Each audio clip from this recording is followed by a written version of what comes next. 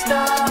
You see the ice, you see the cars, ice, everywhere we are. Like it's no tomorrow. I grew up moving around, literally. I was born on the 25th of June in Sudan, Khartoum. I lived in Kenya, Uganda, Sudan. Then I immigrated to Canada, lived in Ontario, and then went to Canada. I told you, I'm a star. It was me as a rapper because growing up I was exposed to a lot of things that the average child doesn't see, and you know, having to adapt to different environments all the time. It was hard, but I expressed it through my music. My music is who I am, so. Not REEMA Major, the rapper. I don't like to be referred as the rapper, or REEMA Major, the artist. I'm REEMA Major, the corporation. I have a lot of things going on which I can't speak about, but what I can say is I have a clothing line, Electric Glam, which I'm hoping to launch fall of 2010.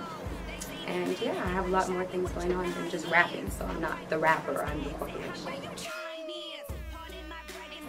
I have a Gucci bag fetish. I love Gucci bags. I have so many Gucci bags, and just came to the studio and I heard the beat. It just felt natural, and then the song happened.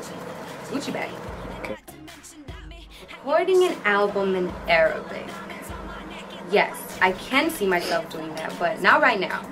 Later on in my career, I still see myself catering to the Arabic audience right now, but not in terms of full Arabic album. But yeah, I could see myself doing that. Okay. I usually, you know, get played beats, look through beats, see whatever is poppy, whatever gets to me, and just write to it. I never leave the studio though without cutting at least 3 to 4 records. Cool. Guajo Cinco. He's from the group Ghetto Concept. Ghetto Concept are the pioneers in establishment of Canadian hip hop.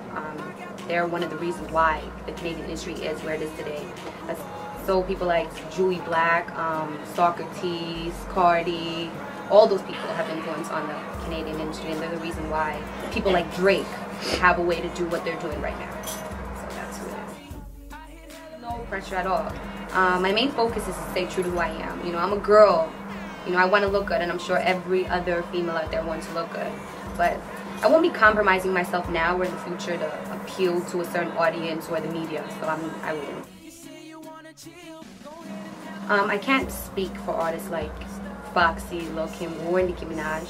But as for me, I'm still growing and learning, not only as an artist, but as an individual. And I just hope my fans can grow and learn with me. And the best advice I can give to girls to look up to me is, you know, be yourself, don't try to fit in, go hard towards your goal, and stay focused.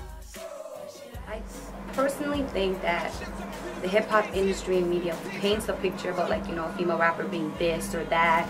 And, you know, it seems like every magazine cover or video caters to the male audience by glorifying the female's body rather than her mind. And of course, little girls see this, they want to adapt to it because they want the attention from their peers. But I think it's just important to understand it's okay to want to be sexy. I'm not saying that it's wrong, but just be aware of your surroundings and especially your age at the time. Like, that's really important. You can't be 10 wanting to be like the girl in the video. There is a video. You know, I'm still developing as an artist. I'm still setting my goals. And I don't like to say, where am I going to be in 5 years? Because I feel that puts a strain on me. I'm working towards my goals, and of course I hope to achieve them and make a dent in the industry and impact it. But in 5 years I should be super duper successful, but I don't want to get specific. But just stop. I'm never going to stop. Point blank period. And I don't care, so say whatever you want. I'm rich now. That's one thing I can say. I keep it girly. I'm not tomboy. I found tomboy. You know, I love tattoos and piercings, and I'm strange, but I love it. I'm so versatile. Coming from all these countries that I have been exposed to different music too. Like, I appreciate Kenyan music and Arabic music, and you know, I'm from Kansas City too, so I appreciate the Bay. I appreciate Toronto artists. I'm very versatile with my sound and everything. Hey, it's the illest kid, REEMA Major, the young buck that the OGs co-signed. Shout out to Avont Inc. magazine. Look out for me in issue number 2. Navigator!